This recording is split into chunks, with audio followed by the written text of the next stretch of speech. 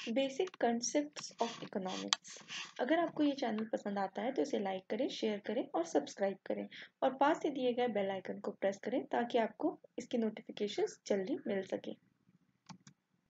इसमें हम लोग पढ़ेंगे what is human wants, characteristics of human wants, classification of human wants, classification of goods and services, what is utility, characteristics of utility, define production and factors of production.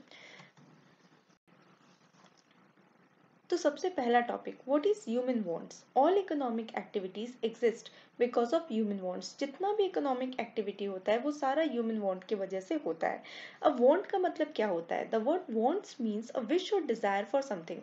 किसी भी चीज के लिए कोई भी इच्छा, किसी भी चाहत को want बोलते हैं। People work in order to earn income so as to satisfy human wants। लोग इसलिए काम करते हैं ताकि वो इनकम जनरेट कर सके, ताकि जो भी उनका वांट है वो सेटिस्फाई किया जा सके। अब characteristics of human wants. Human wants के कितने कैरेक्टरिस्टिक्स होते हैं? सबसे पहला होता है wants are unlimited. Human wants are endless because people have multiple wants and they acquire new wants with the progress of human civilisation. Wants जो भी होता है वो हमारा अनलिमिटेड होता है, क्योंकि हमारा जो इच्छा है वो कभी भी बंद नहीं होता। समय के साथ जैसे जैसे ह्यूमन सिविलाइजेशन प्रोग्रेस करता है उसके साथ हमारा वांट जो है वो भी बढ़ते हुए चला जाता है। All wants cannot be satisfied simultaneously. It is not possible to satisfy all wants because the resources are limited. अब हमारा जितना भी इच्छा है हम सारी इच्छा को पूरा नहीं कर सकते, क्योंकि हमारे पास जो भी रिसोर्स अवेलेबल है वो सब लिमिटेड है। Wants are competitive. Human has limited income with which they can purchase one commodity at the cost of other. दूसरा, wants ऐसा competitive होता है क्योंकि हमारा जो भी इनकम होता है वो बहुत ही लिमिटेड होता है। तो हम कोई भी एक चीज खरीद सकते हैं, हम सारा चीज नहीं खरीद सकते। तो एक के कॉस्ट में हम लोग उसकी जगह पे दूसरा चीज खरीदते हैं जो हमारे लिए ज्यादा जरूरी होता है। Wants are complementary. When two or more goods are wanted together, such goods are known as complementary goods like pen and ink. Both are needed by a student. अब want complementary होता है, जैसे बहुत ऐसा दो चीज होता है जो दोनों साथ साथ लेंगे तभी उसका काम होगा। जैसे कि पेन है तो इंक उसमें चाहिए ही, कार है तो पेट्रोल चाहिए ही। तो दोनों एक दूसरे का कम्प्लीमेंट्री है। पेन विदाउट इंक नहीं चल सकता, कार विदाउट पेट्रोल नहीं चल सकता। तो दोनों का इच्छा जो है वो साथ साथ रहता है कि दोनों को साथ साथ हमें लेना पड़ेगा। Wants multiply. Human wants tend to multiply over time. With the increase of human knowledge and growth of science and technology, new goods have been produced. This led to the creation of new wants. Wants जो हमेशा multiply बढ़ते ही चला जाता है। ऐसा इसलिए होता है क्योंकि जैसे जैसे साइंस और टेक्नोलॉजी अपना प्रोग्रेस करता है, बहुत तरीके की नई चीज जो है वो मार्केट में आते हैं, तो धीरे धीरे इंसान के मन में भी नया नया इच्छा उन सारी चीजों को लेने के लिए होता है। इसके बाद classification of human wants. Human wants को पहला दो तरीके में क्लासिफाई किया गया है। एक होता है प्राइमरी वांट्स और दूसरा होता है सेकेंडरी वांट्स। प्राइमरी वांट्स जो होता है वो हमारा नेसेसिटीज होता है, जिनके बगैर हम नहीं रह सकते।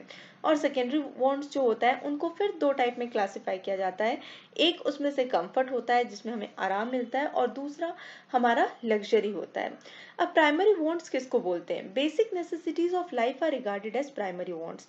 जो एकदम बेसिक नेसेसिटी है जिसके बिना हम नहीं रह सकते,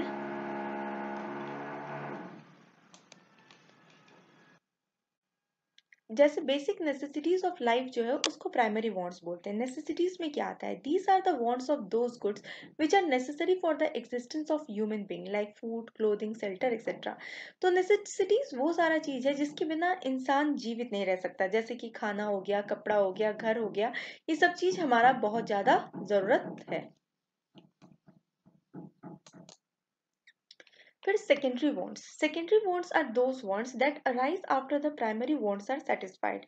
तो सेकेंडरी वांट्स वो वांट्स है वो तब अराइज करता है जब हमारा प्राइमरी वांट्स जो कि फूड, क्लोथिंग, शेल्टर जो हमारा नेसेसिटीज है वो जब सेटिस्फाई हो जाता है तब हमारा सेकेंडरी वांट्स जन्म लेता है, जिसे हम कंफर्ट या फिर लग्जरीज के नाम से जानते हैं। अब कंफर्ट किसको बोला जाता है? These wants are the source of comfort and happiness to people like sofa set. ये हमारा कंफर्ट है कि हमारे डाइनिंग रूम में सोफा सेट रहे, हमारे किचन में हमारा रेफ्रिजरेटर रहे। इन सारी चीजों को कंफर्ट बोला जाता है। लग्जरीज क्या होते हैं? It refers to the want for those goods that are very expensive.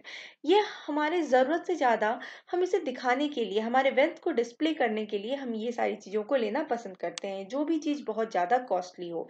जैसे कि ज्वेलरी हो गया, कोई भी एक्सपेंसिव कार हो गया, कोई भी महंगा घर हो गया, ये सारी चीजों को लग्जरी बोला जाता है।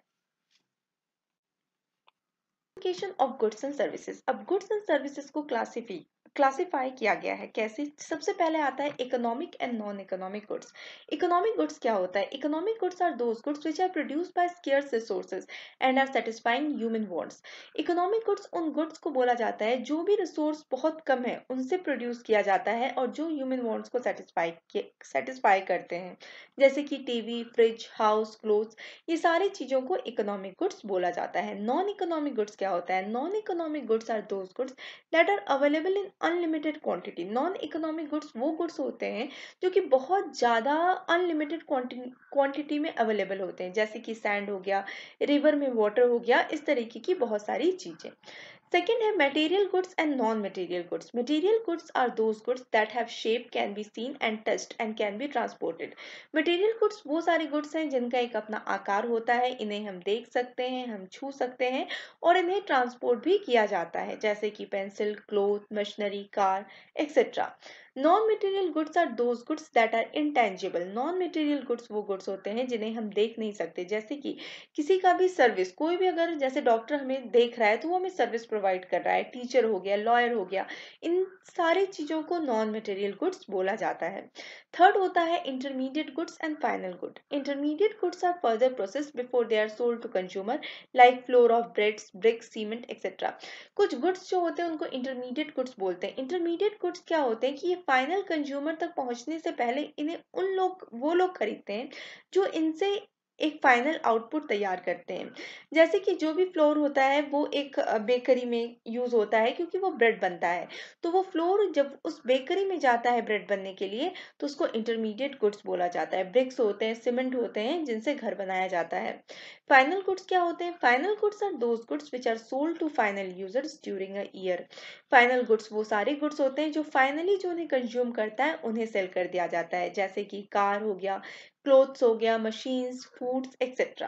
Consumer goods and producer goods किसे बोलते हैं? Consumer goods are those goods which satisfy the want of consumer. Consumer goods वो सारे गुड्स हैं जो किसी भी कंज्यूमर की वांट्स को सेटिस्फाई करते हैं, जैसे कि shirt, pen, food stuff etcetera.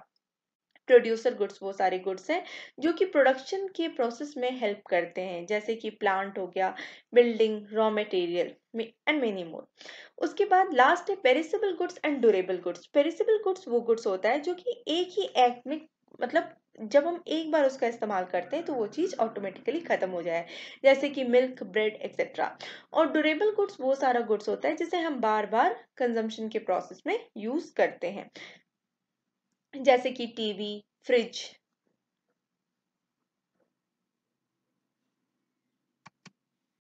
Utility किसे बोलते हैं? Goods and services satisfy human wants because they possesses utility. Goods and services जो होते हैं वो ह्यूमन वांट को सेटिस्फाई इसलिए करते हैं क्योंकि उनका एक यूटिलिटी होता है।